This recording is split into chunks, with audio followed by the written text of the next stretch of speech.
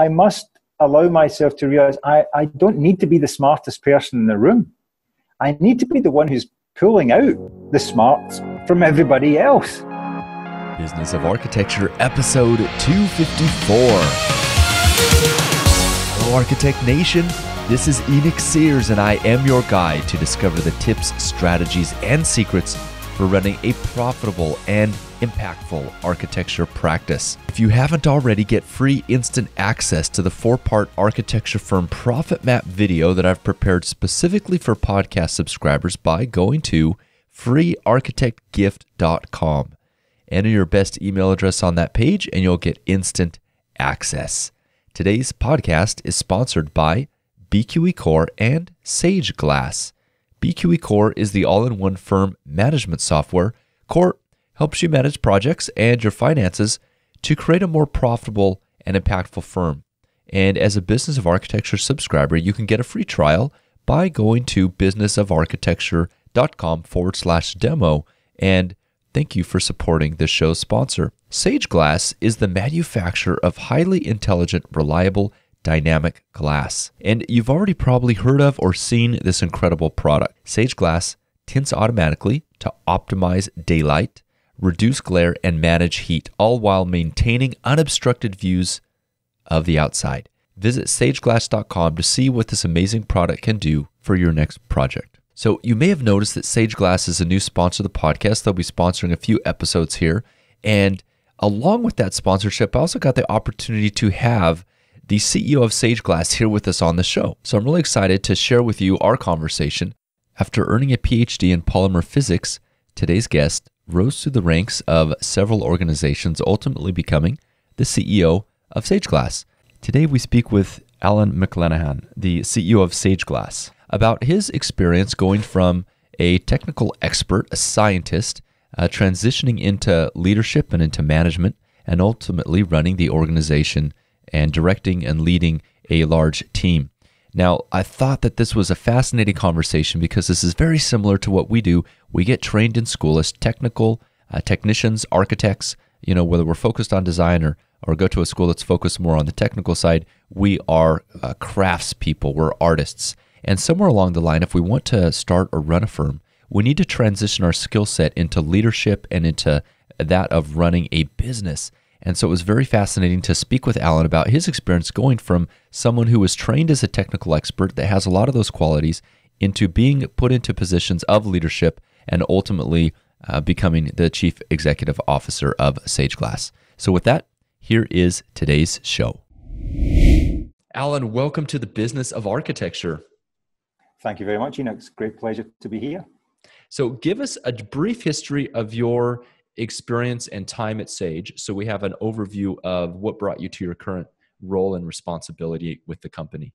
Okay, well, I'm currently the CEO of Saint-Gobain's SageGlass. I've been with Saint-Gobain for about 20 years, been with Sage about 6 years of that time.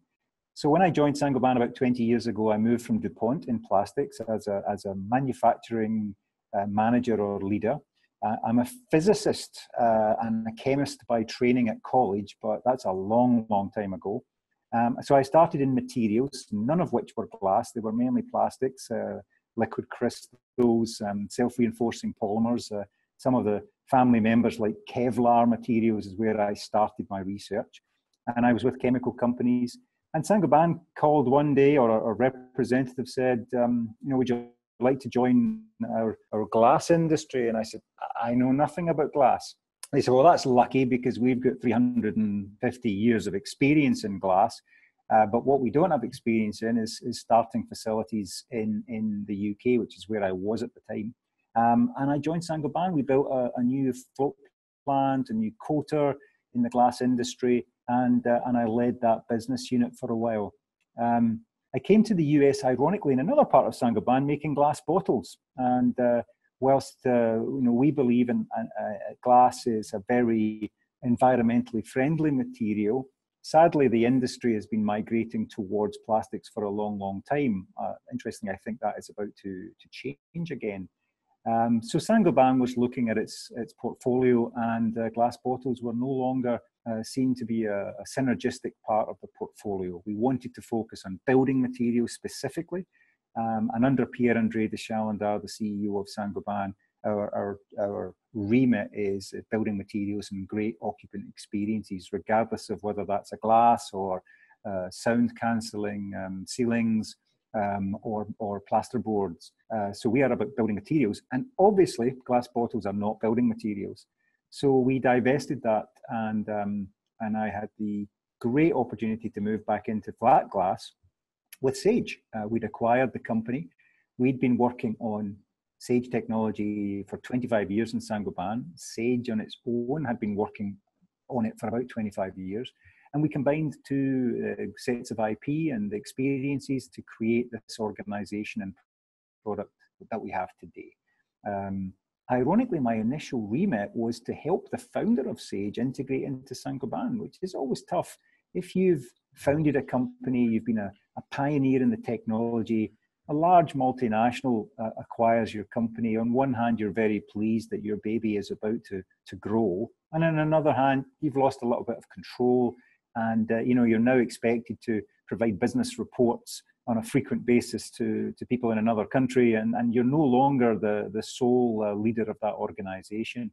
John Van Dyne was our founder, and he elected to become the chairman of the board of SageGlass rather than continue as CEO. And I stepped in at that point. So sorry for taking so long, Enoch, but that's my path to where I am today. What was the first position, Alan, where you stepped from a technical expertise area and moved into management? Okay, that was a role actually in Hopewell, Virginia, with a chemical company called ICI Films. ICI was a bit like DuPont, British-owned company, but multinational. I was in the product development group. Ironically, one of my projects was with Polaroid at the time, and maybe you're too young to remember when Polaroid was a real big business. But we made some of the plastics and the films that went into the final construction of the Polaroid image. And that was one of my projects. But the site manager there saw something in me that said, you'd be better in manufacturing. And I wasn't sure. I must admit, I'm a PhD scientist, and I kind of felt that I'd worked all that time to become a scientist. That was where I should be working, but he was right. Yeah, I moved into manufacturing as a production supervisor. It didn't have anything like the kudos of telling people that you were a research scientist, but I loved it. And I loved working with the people on the floor, and I loved making something. I got my first taste of making something through my wife. She's a scientist also, and she was involved in the creation of the very rapid, almost instantaneous pregnancy testing back in the late 80s, early 90s. And I remember the buzz she got when she saw her product in pharmacy stores, really being sold there, changing people's lives. And I felt the same way when I started manufacturing. I could see what I made, see the application, whereas sometimes the R&D development led to nothing, or you couldn't actually point to the work you'd done when the finished product was finally out there.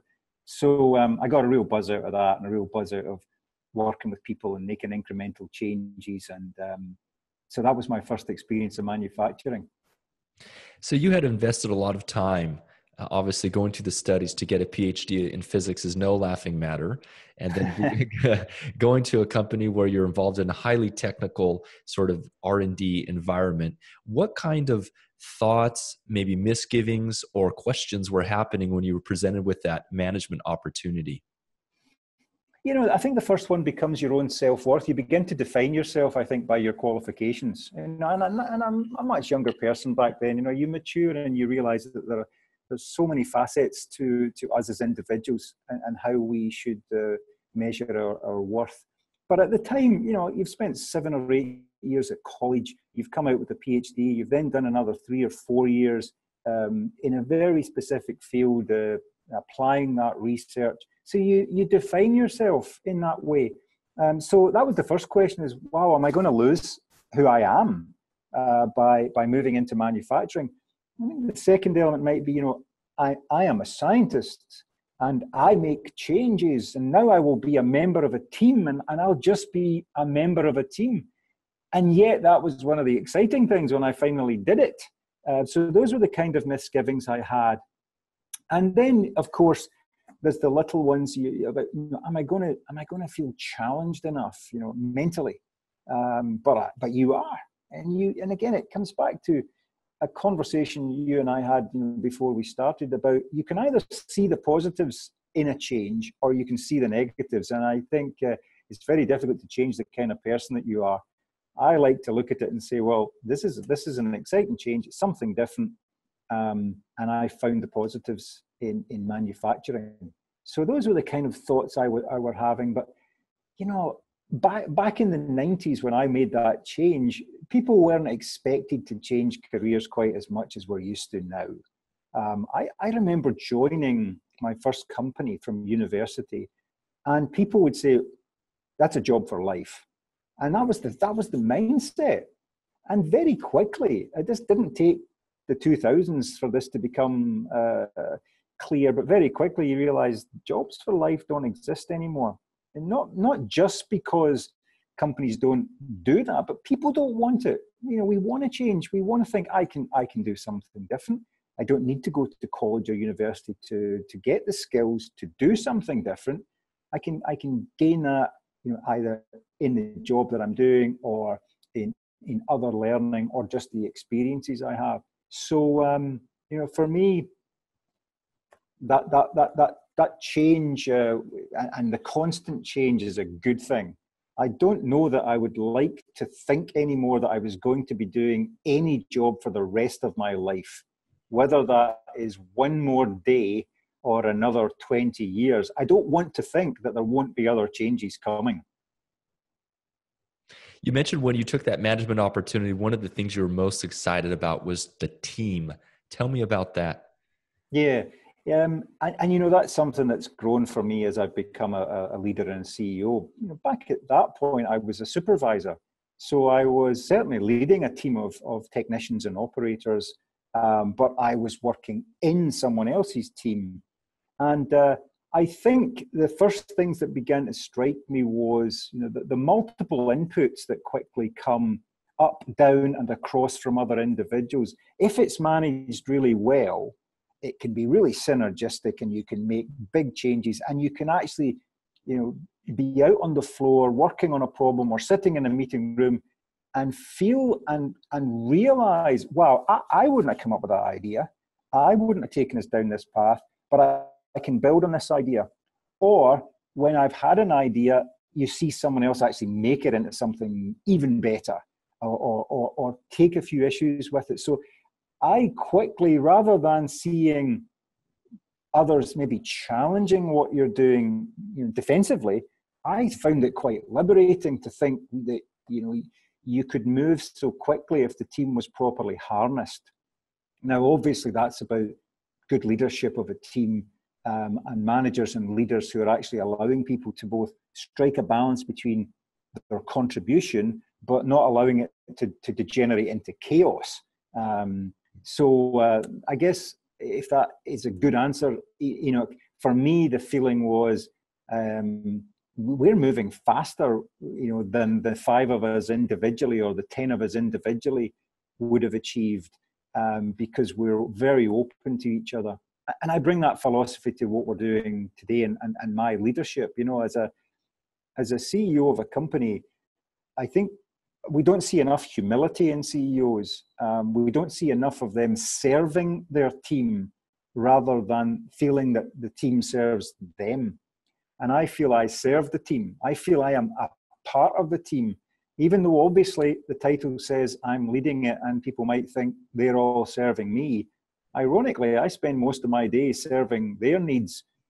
Right after this call, I've had a sales guy already tell me, I need you to speak with me with this potential customer, rather than me telling him, I want you to speak to this customer. And I think that's the way it should work. You touched on some of this in your answer, Alan, but I'm curious, when you say that the key is having a well-managed team and leading people, what would you say are the top 2 to 3 lessons that you've learned over the time period of being a manager and then also moving into the CEO position about creating a team environment where, like you said, everyone can contribute to create something greater? Yeah. You know, it's on LinkedIn a few years ago, I posted something that I called ramblings, because as you probably quickly worked out from me already, I can take 10 minutes to give you a 15-second answer. But there were 76 little learnings that I thought I'd had over my life. You know, some of them were quite profound in terms of the way in which you manage a project. Some of them were quite silly, like, you know, keep your passport in the same pocket all the time, then you'll know if you've lost it. Don't put it in lots of different places. So I put out these ramblings. And within that, it was a great process for me to say, what have I learned? Because I was trying to share it with others as I moved on to a different job. But if I look specifically at leadership, first of all, you've got to unite people around a clear goal. People will put massive amounts of energy into something if you've got good people. And in the main, I believe we have good people here, we recruit good people, and they want to do their best. But if they've not got clear direction on what they're doing and how it fits into what the whole company's trying to do, then they'll work exceptionally hard, but it will be off at a tangent possibly, and it would only be luck that it was in the right direction of what the company's doing. So the clarity of, you know, I know that things like vision and mission statements are often poo-pooed a little bit, and I confess when I sometimes hear companies talking about their mission, I'm a little bit skeptical. But I do think you need to unite a group of people in the common purpose of the company, and the team leader needs to unite them in the common purpose of the team.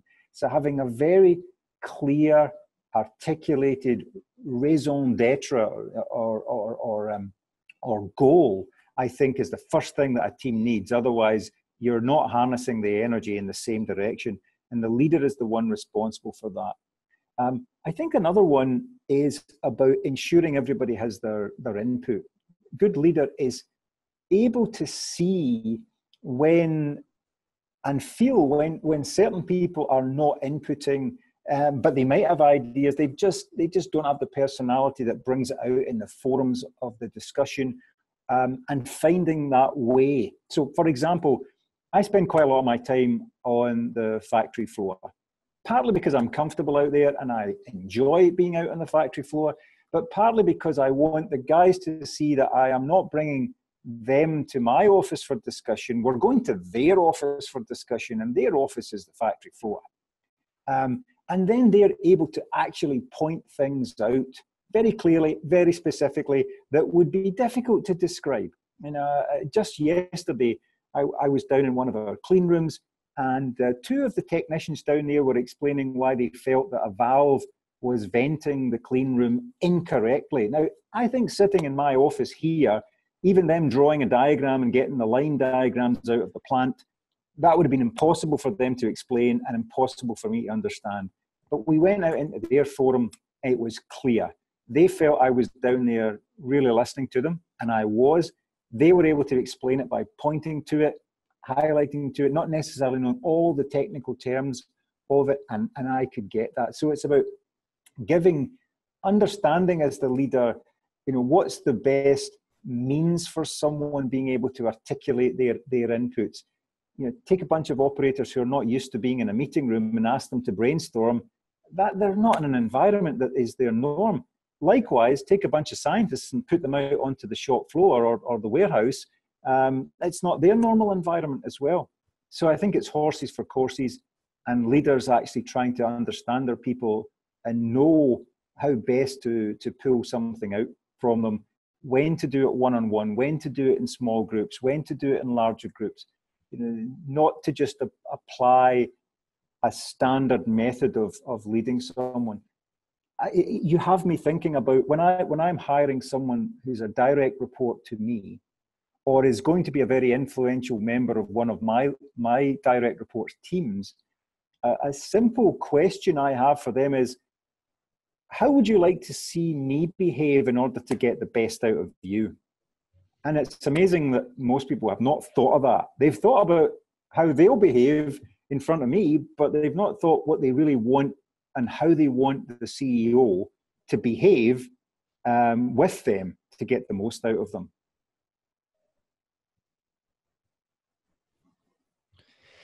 Alan, you have a lot of demands on your time, I'm sure, as a CEO. What would you say are your primary goals in your position and your responsibility? Okay. Well, we have our mission statement, the vision of the company is to provide amazing occupant experiences. We make a glass which is very different from the standard glass. You know, it tints, it can darken, it can clear, you can control it with an app. So it's very different mindset of how a window would work. So our goal as a company is not just to say, hey, we're making a new kind of glass. I don't think I'd be very motivated, quite frankly, if I was just making more glass. But it's changing the way the occupant experiences the space. So when I think of that and what I do, I've got to make sure that I'm contributing to that. So number one on the values that we have as a company is people come first. Every company says it. People are our biggest asset. But I'm not convinced that every company then actually practices that. And I'm trying to practice that through the leadership. When I say people come first, I start by meaning our people, each of us, the way we behave with each other, and therefore the way that we behave with our customers and our suppliers and our partners. So I spend a lot of time on people issues. When I have one-on-ones with my direct reports at a frequency which is partly dictated by them and by me, what they need. Some of them want every week, some of them want twice a month, some of them want once a month, and we have that 1 to 2 hour meeting where we're reviewing every aspect of their department or team's responsibility. And the first thing we start with is them. What issues do they personally have just now? How's that affecting their work? How can I help there? Then we talk about their team and any normally major issues that certain individuals or groups are experiencing, problems they're experiencing. That can be personal if people have been willing to share. They might have an ill family member and they're distracted. I want to know how we can help as a company. And it might well be at the end of the day, there's nothing that they feel we can do and there's nothing that we could actually do. But just the fact that it was number one or number two on the agenda of our discussion, I think shows people there's a genuine care. And it's not just, let's just tick the box, yeah, we've talked about you, but let's get on to the numbers now. So I think the leader of the organization has got to make people feel that way. I have a lot of senior leaders who I challenge a little bit that they are no longer single contributors. They are having to work through very large groups of people, and it's the effectiveness of those groups of people that's important, not their own individual performance. So I'm looking for them to spend a lot of time creating the environment where people feel valued. And that's my number one job, that the people in our organization feel valued and therefore they will give more. Now, what that more is another part of the conversation, and it's another part of both my and my managers and leaders' responsibility. But first of all, it's create the culture and the environment where people want to do that. I talk a lot on social media about the value of Glassdoor. And I don't know if you use that, Enoch, or have seen it, but there are many other sites that people can use which are similar, but Glassdoor allows you to go on and put a review of the company. As a team member, or as a former team member, or as a prospective team member who interviewed with the company, and you can post a review and you give a rating of that company, a rating of the CEO, and it collates all the data and it shows the world, what people who interact with that company rate them as. I'm extremely proud of SageGlass's Glassdoor rating. And it's not because we're chasing a number, it's because people feel we're treating them right and we're treating each other right. And it's my indicator. It's not the annual team member development survey that I'm interested in. I'm interested in the daily changes that might occur on Glassdoor. If someone's very unhappy and they felt they couldn't resolve it within our company, or they felt they weren't being treated properly, wow, if they put it on Glassdoor, it's going to get attention. and so it should. So I'm very proud of how people feel about our company and that they're willing to state that publicly. And if I bring it back to our business, and I don't think a lot of our customers look at Glassdoor as a way of assessing us as a supplier, but if they were, imagine if they saw on there people writing negative things about the company and the way they're being poorly managed, and this company has X quality problems, or never ships on time, or people are treated badly. Wow, you're going to think twice about whether or not you want to work with that company, even if they've got a great price and a nice product. But if you also go on and you see, as they would if they went on and looked at SageGlass, the people really seem to love working there. They've got great approval ratings of their senior leaders. I've personally got a 99% approval rating by my people. Now, on one hand, I think maybe my mother went in and made lots of reviews and I've been really lucky. On the other hand, I'm thinking, that's a high goal that I have to keep working to, and I have to serve my people so that they feel that they trust their CEO to guide the company and guide them in a particular direction. So I think that's a very important part of my role as CEO, is creating the culture, challenging the senior leaders and the high-level managers in the organization that we are here to create the right culture in which our team can work. And that will also attract other people to want to work here. A lot of our positions, the manufacturing is based in a very small town in Minnesota called Faribault. It's about 40 minutes drive south of the Twin Cities. It's a lovely part of the country, beautiful people. I mean, the concept of Minnesota nice is really genuine here. But, if you're trying to attract a scientist who's maybe looking at Silicon Valley as the options for them, we have to be different. We have to be a really special place to want to work for them to consider, Minnesota, and not just Minneapolis, but Faribault. And we've been successful in doing that, and it's largely because of the culture. So whilst it might sound odd that I would spend a lot of time doing that, it saves a lot of time. It makes it easier for us to recruit people. It makes the retention of those people extremely low. We have very low attrition rates in all levels in the company. And it means that there's a positive vibe about the company that our customers can also see. So it translates into good business performance as well. So you talked about this idea, this culture, Alan, that is very, very important. And you obviously feel very strongly about it. You talked about in the meetings, you gave an example of how you ask about them sincerely, their lives, their personal lives, their families, and then you move on to the team, and then you move on to the other business metrics. What other things do you feel are important to create the kind of company culture that you want, where people are excited to work there? You mentioned a mission, you mentioned a goal. What are the other maybe more tactical things that you're training your people to do to instill that? Great. So I think we make glass which ultimately goes into buildings. Our guys will make thousands of windows per week. And I don't think anyone can maintain their level of excitement for making a window.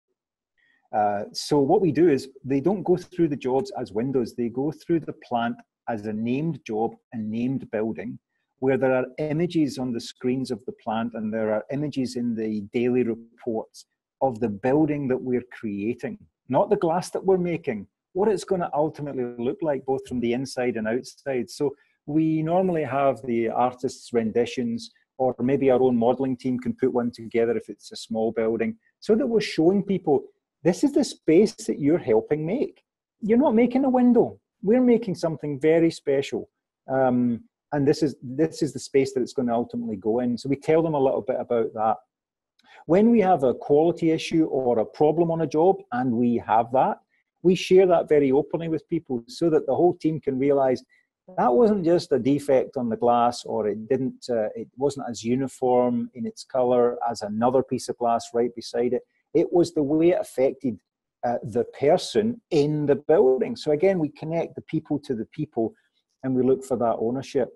We have a vice president of customer experience. Now, we are a relatively small company on the big scheme of things. You know, we're a very new, relatively new technology for the glass industry.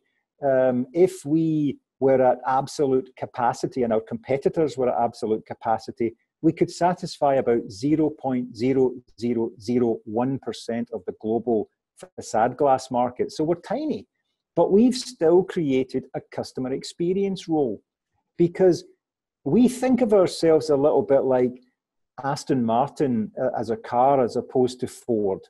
And both are amazing companies doing different things, serving different markets.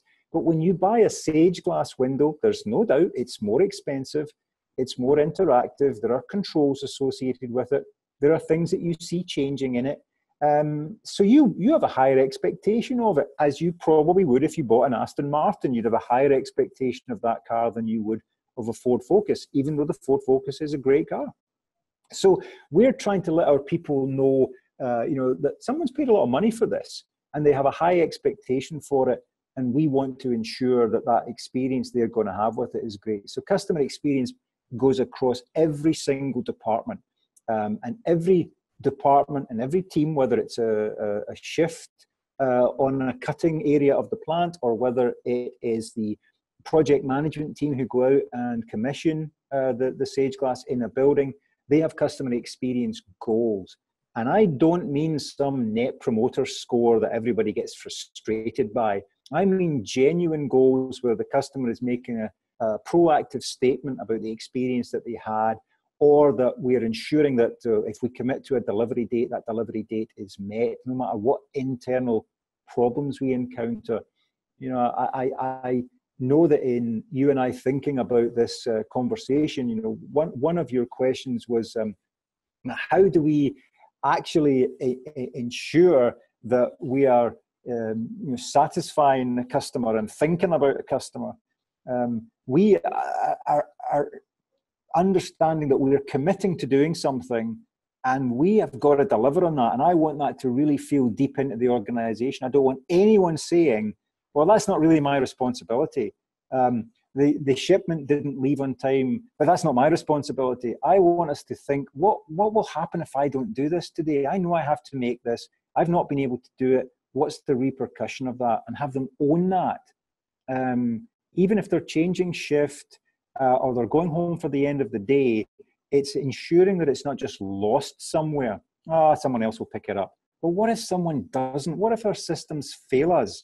I want people to feel that and think of it that way. So that's why we have customer experience goals for every department, even though the external customer may never see the goal directly. If we achieve those goals, their experience ultimately will be better. Yeah. Tell me, how do you measure that customer experience goal? You mentioned net promoter score, so you're not doing that. You mentioned something about customer calls. Tell me more exactly how you do that. Yeah, you know, I mentioned net promoter scores, but we do it. I just hate them. At a very personal level, you know, and let me use a silly example. You take your car in for a normal service, normal oil change or whatever, and then they'll call you back later and say, were you delighted with your oil change? And I'm like, whoa, listen to what you've just said. How sad is my life that you think I should be delighted with an oil change in my car? I am satisfied with what you did. But you're asking me if I'm delighted? No, I'm not delighted. I'm sorry. I might have been delighted if I'd gone and seen an amazing play and I thought, wow, that just blew my mind. But getting my oil changed?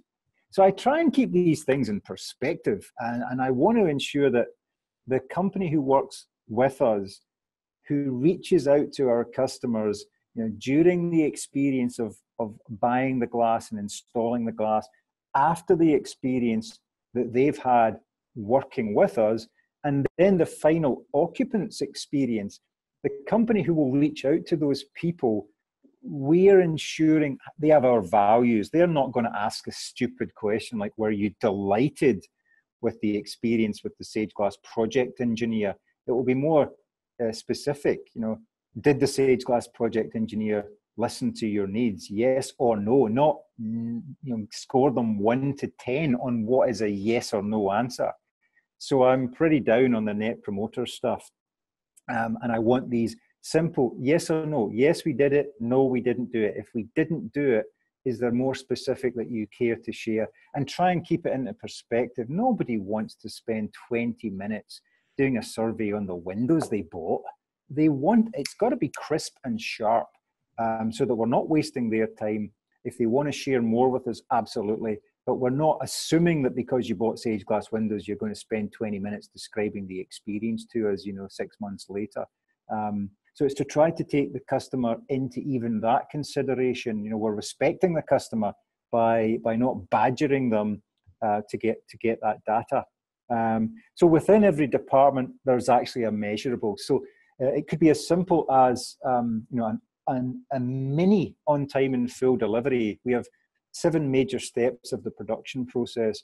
And obviously step 5 is handing product on to step 6. And they have a measure. Did they meet the target of the day? It doesn't need to be that they exceeded that goal, but we committed to make 800 devices on that shift. Did we do 800 devices? If we didn't, what action did we take? I expect to see in the detailed handover reports, hey, we are 2 devices short, and the next shift has picked up that issue. And when the next shift issues its report, it's picking up on those 2 issues right away, rather than it saying, oh, we did our 800, we met our goal. What that shift needs to do is find a way of doing 802 and catching it back up, or ensuring that those 2 that failed didn't just keep failing for the next 10 shifts. And someone said, well, I didn't have it on my initial list, so I just left it. So we try and put these specifics in place that are for the department. A project manager going on site, it can be as simple as, did you let the general contractor know when you left the site? Before we introduce things like that, sometimes people would just leave the site. They'd done their job and they did it well, and our part was done, but we'd not told anybody we were gone. And they were saying, have you finished? Are you done? So we have this, you will end the visit clearly stating, whether it is verbally, personally, by text, by email, we won't prescribe it as long as it's what the customer wants, that I'm done and these are the outstanding issues and this is what I'm going to do about them. Or I'm done, the system is now functioning, and if you need anything else that's not already been explained, this is my number. That's a simple customer experience thing. We're not getting in their way, but we're letting them know we've definitely done what we came to do. Or we have not done that. So we try and put those measures in place, as I try and find an example in a few parts of our business. Sure. Thank you for that. It's intriguing to me. I was excited to talk to you, Alan, especially because you are someone who has a very technical background and you've moved into management. And it's a lot like my audience, architects, right? So architects, very technical degree, they're very creative at the same time, a lot in common with probably what you did as a technician. But then when they discover that they're moving into management or into owning a business, it's a whole different ballgame. So tell me, I would like to get some insight from you about what it was like. What are the differences between being an operator and a technician? What are the most important qualities that you found you need to have to move into a completely different role as a CEO? Yes, I think the number one is get away from the detail. Don't be afraid of the detail, but you can't be in the detail of everything. Be able to take a slightly bigger picture of what the issues are and what is the business here to do, rather than I know the torque that should be placed on the spacer bar for a 12 square foot unit being installed in the 4th floor of a high rise in Miami with the hurricane rated glass on it. That there are people who will be exceptionally good at that. So you need to be okay with moving away from the detail. Bring in people on the team at all levels who you trust and who trust you, because the number of times that we will say that we're hiring amazing people, but then we micromanage them and we don't really let them be amazing. That happens too often. So number one for me is don't be afraid to get away from the detail. In fact, you've got to get away from the detail a little bit. Make sure that probably as a scientist, my EQ as a young man was probably not great. I look back on myself. Define EQ for us. So if IQ is your intellectual quotient, then EQ would be your emotional quotient, your ability to connect with people, your ability to empathize with people, your ability to understand people, not from a psychologist's perspective, but purely, how do I get the most out of people, and how do they get the most out of me? So I think many people with high IQs, scientists, engineers, architects, they define themselves with that IQ. And then they have to say, actually, I've got all these other people who are doing that for me now, as I'm now running the company, or I've started my own architectural firm, and I need to let them do that.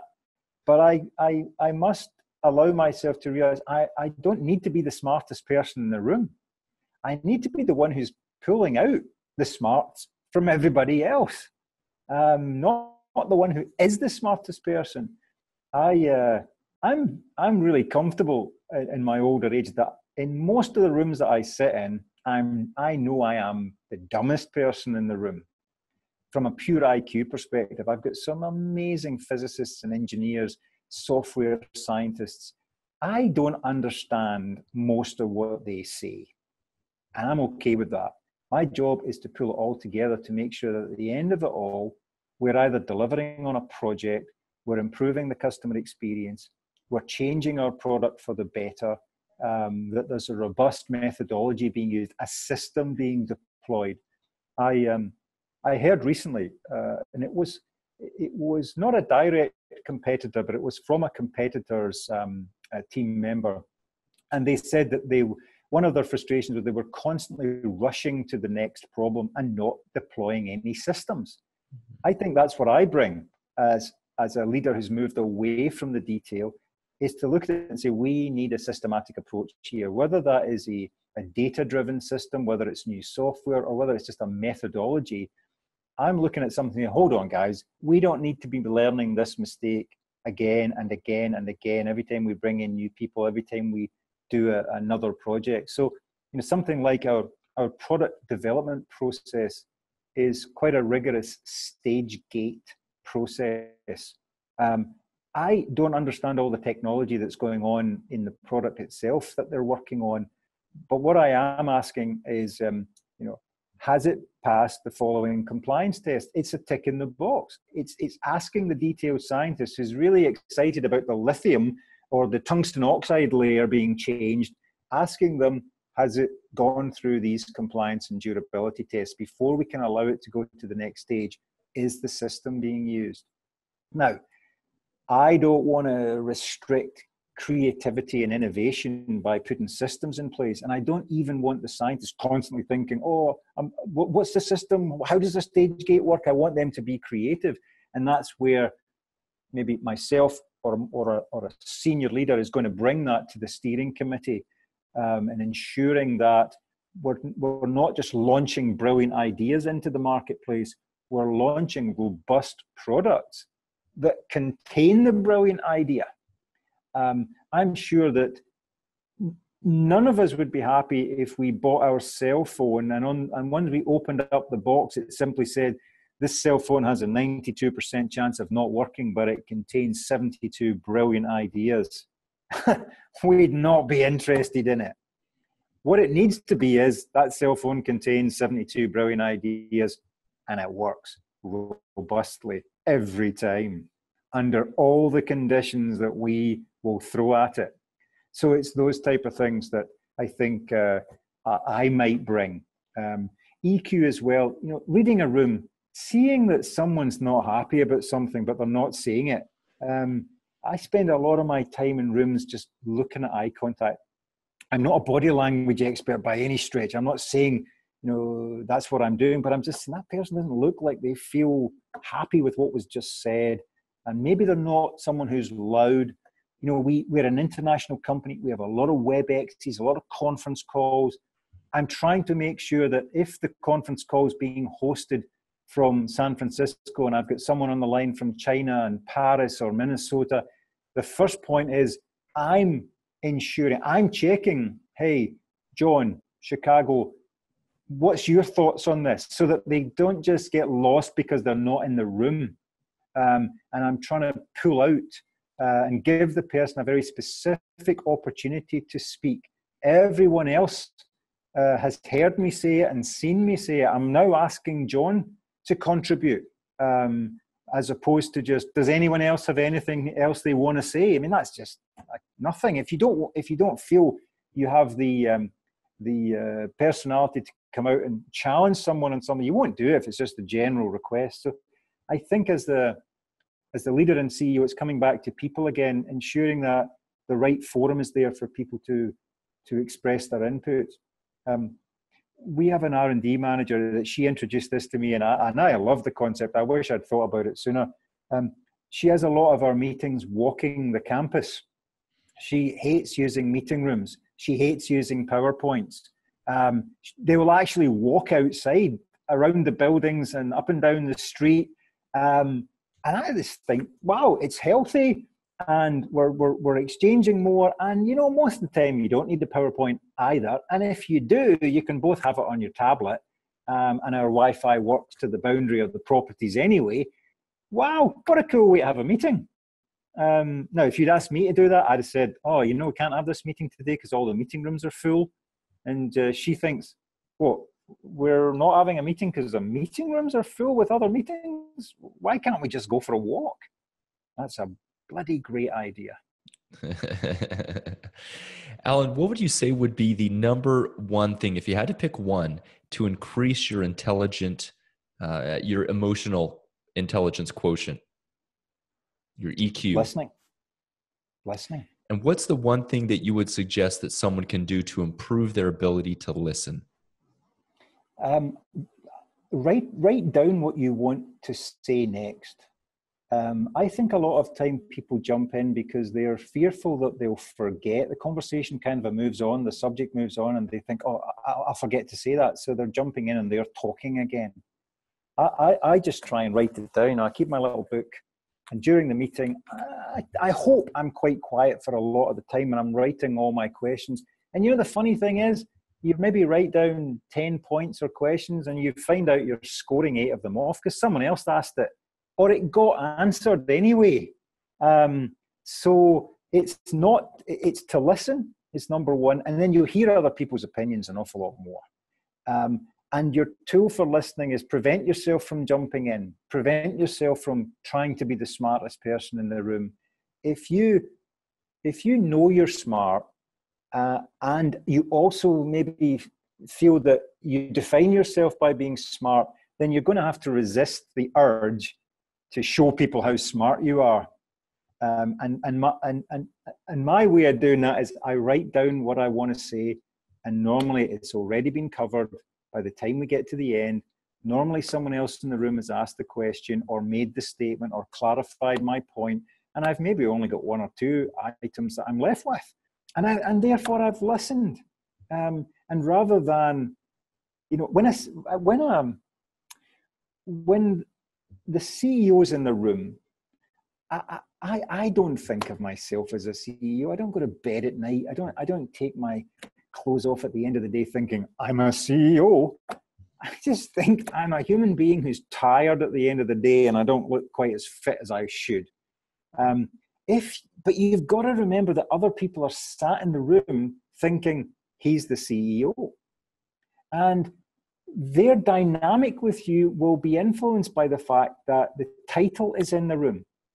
So if I say something, I've got to be really aware that it will influence how others will react. Some people will want to disagree with me just for the sake of it. Some people will feel, well, Alan's already said what he thinks, so that's it anyway. Even though internally I don't believe that's the way I am, I don't know how others perceive the role of a CEO, whether it intimidates them, whether they think I'm just a waste of money.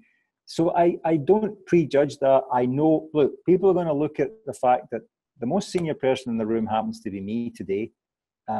If I'm not in the room and it's one of my leaders, then they have to think the same way. They have to think, I could influence things here. I don't want to change the potential outcome just because I happen to say something. We have a process when we're recruiting people, very simple process. Everyone who's seen the person at that stage in recruitment is asked just to provide the feedback to HR. The first question is, was the candidate, what's the word we use? It's not viable, it's, oh my word, it'll come back to me, I'm sorry, Enoch. And we all answer the question, but we're not allowed to copy our answers to everybody else because we don't want to start influencing each other. And I normally wait at least a day, not because I'm lazy, but because I don't want even HR seeing what Alan said yes, and everybody else wants to say no. So be aware of how you might influence others. That applies as the leader, but it probably also applies to all of us. But the title changes something. You know, the CEO title makes people think, well, that's what's going to happen. The CEO said it. Now, the one caveat I would throw to that is, in my leadership meetings, the senior leadership of the company, I don't run a democracy. I am asking everyone for their input and for all of us to discuss, you know, challenge each other. And sometimes I'll ask for votes on a topic, but mainly I'm going to make the decision. And that's not because I think it's my personal decision. It's because I'm the one collating the information, collating all the views. You know, manufacturing want to do something, sales want to do something, marketing feel this should happen. Oftentimes they're at odds with each other. You know, let me give something simple. You know, our manufacturing plant loves making squares and rectangles. It's easier for them. They hate doing triangles and trapezoids and stuff like that. The sales guys love selling triangles and trapezoids because you sell them for more. And the architects and the designers love doing triangles and trapezoids because it gives a little more flair to the building. So there's a balance point to be had. And I don't give it to the manufacturing guy to make the final decision, and I don't give it to the sales guy to make the final decision. We want to hear all the case for it. We did a job some years ago. I always remember it. You're architecturally trained, Enoch, and I will probably offend you with this comment, but it's my bad Scottish humour in dealing with architects. It's the Frost School of Music. I'll be specific about the job. It's a beautifully designed building, and it has large triangular SageGlass windows in it. And I remember at the time, the sales guy telling the architect and the building owner, you know, the triangles are going to be really expensive. They're probably going to be the same price for for one triangle, and it would be for a rectangle that would be the size of two triangles. And he said, no, I want the triangles, no problem. Boom, that's what we did. And then he put two triangles together, and to most of the world, it just looks like a big square. But in the architect's mind, it's two triangles. So, no problem. But it is a beautiful building, with or without the SageGlass.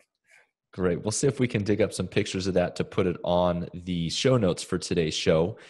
In other things that we mentioned, I want to point out to our listeners, I'm going to put a link to your ramblings, Alan, which I've taken a look at them, and they're quite profound, if I don't say so myself. Some are obviously might be considered trivial, yes, like keep a toothbrush or toothpaste in your desk or locker, but others would be considered very, very profound, like you'll never regret having spent too much time with your kids. So I'll put a link there because we value your insight. We value that you took the time to write that down for the world, and we respect that. So thank you for being on the show today. It has been a pleasure, Alan. And I mean, I could go on. I could continue to grill you for hours on end, probably, but I know that we both have commitment. Thank you so much, Enoch, for allowing me to ramble for the last hour with you. And that is a wrap. To discover how to create a better firm that runs practically on autopilot without stress and without fires, I've prepared a special webinar for podcast subscribers. You can go register for that at businessofarchitecture.com/freedom webinar. That's about a 60-minute online training where you'll be able to discover how to create a firm that empowers your staff and is set to scale and grow revenue and your income without chaining you to your desk. To discover how to market your firm to win better projects, I've prepared another special presentation that you can sign up for over at architectwebinar.com. Today's podcast is sponsored by BQE Core and SageGlass. BQE Core is the all-in-one firm management software. Core helps you manage all those products you have going on and make sure that you're getting paid on time to be able to create a profitable and impactful firm. You can, as a Business of Architecture subscriber, you can get a free trial at businessofarchitecture.com/demo. SageGlass is a special kind of glass that tints automatically to optimize daylight, reduce glare, and manage heat, all while maintaining unobstructed views to the outdoors. You may remember a similar effect in the movie Blade Runner, where Deckard meets with Eldon Tyrell for the first time. Tyrell wants Deckard to do a replicant test on Rachel, his assistant. Deckard says, "It's too bright in here," and Tyrell obscures the sun shining through the window with a touch of a button. Classic scene from a fantastic movie. Well, the future is here. SageGlass gives you the freedom to design beautiful buildings unconstrained by the sun. You can create better, more sustainable spaces for people to learn, create, heal, and work. Visit sageglass.com to see the future of the built environment for yourself. The views expressed on this show by my guests do not represent those of the host, and I make no representation, promise, guarantee, pledge, warranty, contract, bond, or commitment except to help you conquer the world. Carpe diem.